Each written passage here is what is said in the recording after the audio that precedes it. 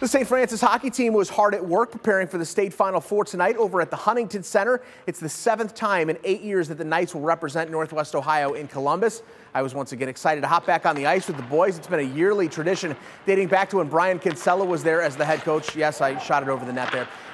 Every time they make it down to the Final Four, I get to go out and skate with them, which is always fun for me. This team is trying to make it back to the state, make it back-to-back state titles, and they're continuing that tradition of excellence. This is the best part of hockey. You know, you're playing the last weekend of the season. I mean, do or die.